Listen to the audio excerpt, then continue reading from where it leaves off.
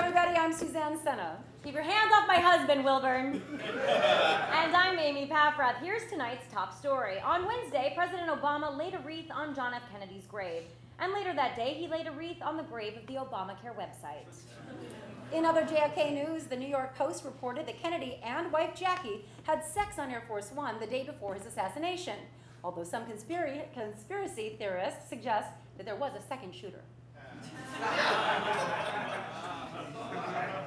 George Zimmerman was arrested Monday for domestic violence, and if he gets arrested one more time, he might actually go to jail.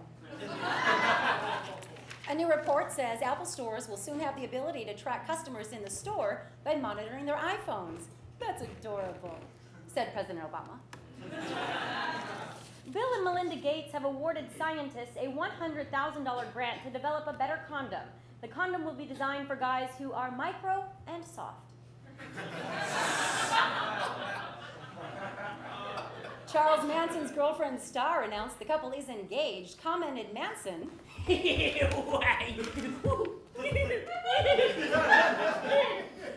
I'm getting married, and just so you know, we're registered at Blood Bath and Beyond. I'm gonna go poop in my hands. Brett Favre revealed that he's dealing with the early stages of memory loss.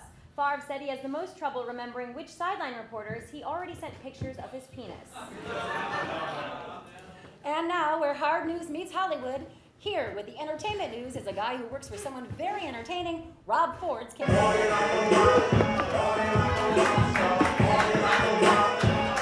Woo! Yeah! Alright. Movie studio announced plans to release a sequel. She touched me, bro. Hey. Alright. A movie studio announced plans to release a sequel to It's a Wonderful Life because every time a bell rings, a Hollywood executive feels the need to tarnish a classic. Oh! Ah, yeah. Snow the bat. Oh, Rob Ford invented the reindeer. All right, Rizzoli Niles is getting a new showrunner for season 5.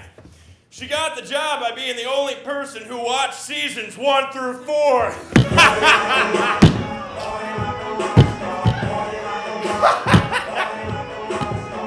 Rob Ford 2012, we're gonna do it!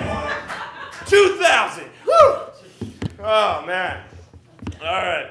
The Gin Blossoms performed a benefit concert to raise money for victims of the typhoon in the Philippines, eh?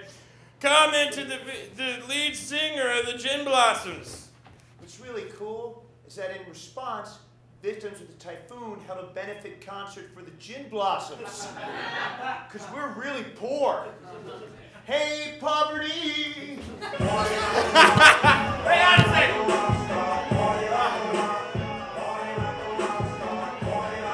I love that guy! I love him! All right.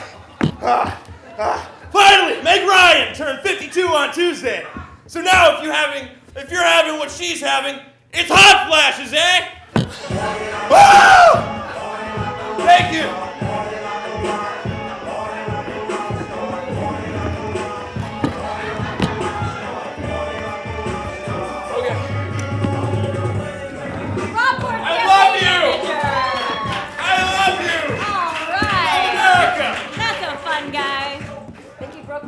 That's okay.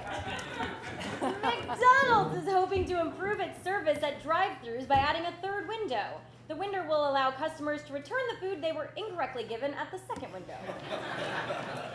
Campbell's Soup reported a 30% drop in sales in the last year. As a result, many employees now fear they'll be getting canned. People are complaining that the stadium for the upcoming World Cup in Qatar looks like a vagina, while people who actually understand female anatomy are complaining that it looks like a vulva. A new study shows that sex and alcohol make people more happy than religion and children.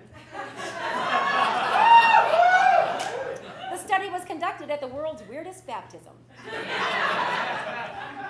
Abercrombie & Fitch reported a loss this fall as sales dropped for the 7th straight quarter. Said the Abercrombie & Fitch CEO, Abercrombie & Fitch, yo!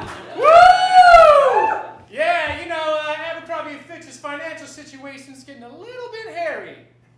Just like me. You guys see that up there? that was to you.